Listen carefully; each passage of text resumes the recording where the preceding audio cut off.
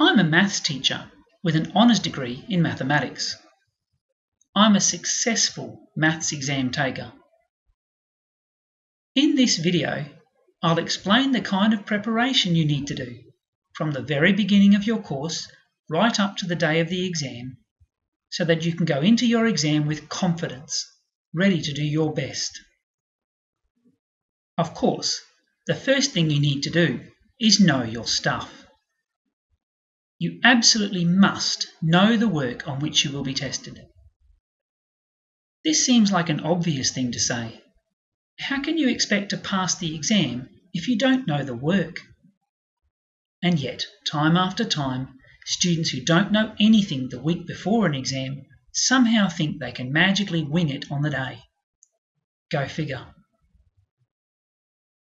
It's also worth knowing what's going to be on the exam. So, ask. You might be surprised how much your teacher or lecturer is prepared to tell you. I'm a maths teacher, and I'll happily tell you what's on the exam. The number of questions, the balance of topics, the kinds of questions, the level of difficulty. I won't tell you exactly what the questions say, of course, but if you listen carefully during class, you'll often hear many obvious hints. But in any case, if you're not sure what's going to be on the exam, you can't lose anything by asking. While you're at it, also ask about how you're going to be graded. This is not secret teacher business. You have a right to know. Will your performance be measured by the number of marks you get, or by comparing the quality of what you do to a fixed set of criteria and standards? What specific knowledge and skills do you need to demonstrate? Is your grade determined by percentage, by typical on-balance performance, by minimum achievement or competency, or by comparison to everyone else? Now, some of those terms were a bit teacher jargony, weren't they? Never mind.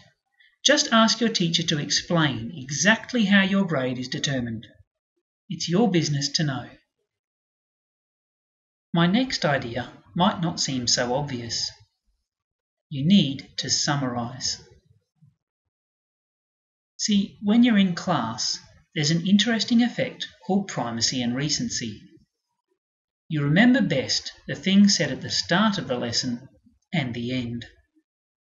A lot of what happens in the middle gets forgotten, surprisingly quickly.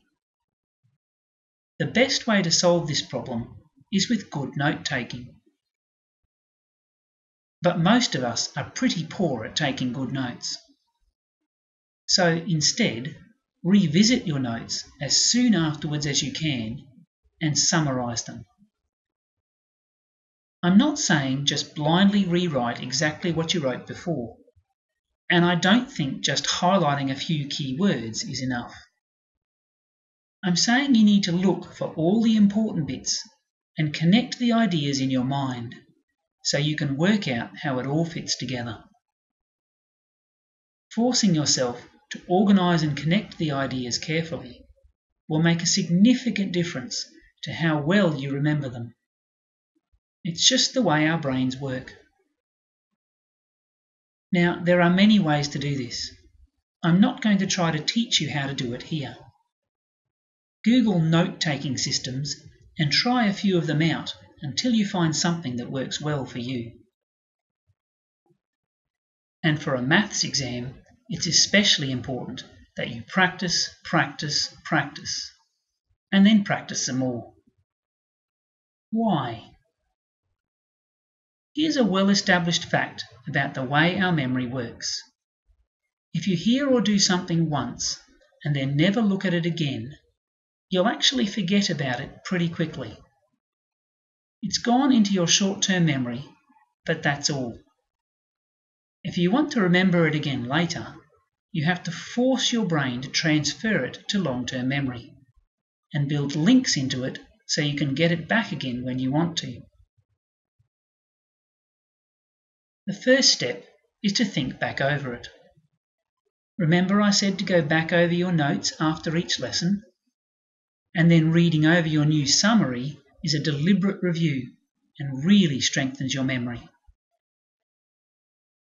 But doing maths is like any other skill. You have to actually put into practice what you've learnt. So as well as reading over the summary, try doing a few simple questions. Deliberately remind yourself of what to do. How much and how well you can remember something gradually decreases. But interestingly, even if you review and practice, the rate at which you forget stays the same. So if you go back and review a few days later, you'll remember it pretty well, and then you actually won't forget as much as you did the first time. And then review it again a week later, and you'll remember it even better. Then a month later, then a few months later. Now it's time for the exam, and look how much better you remember the work than if you hadn't done all that revision. See the value of a systematic revision plan? It's just too easy to think after a lesson, I can do that, and then never look at it or practice it again until the week, or even the day, before the exam. In fact, if we haven't practiced it many times, it's basically impossible to relearn it well enough to perform well on a test more than minutes away. And if you have to relearn the whole content for your course, well, you simply haven't got enough minutes. So, practice. Lots. You need to start your revision no more than a week into your course, and you need to maintain it consistently right up until the exam. Like an athlete, you need to practice so much that the skills become second nature. You can only get better by practicing. If you revise and practice enough, you'll be confident that you know your stuff, and then you know you're ready to do the exam.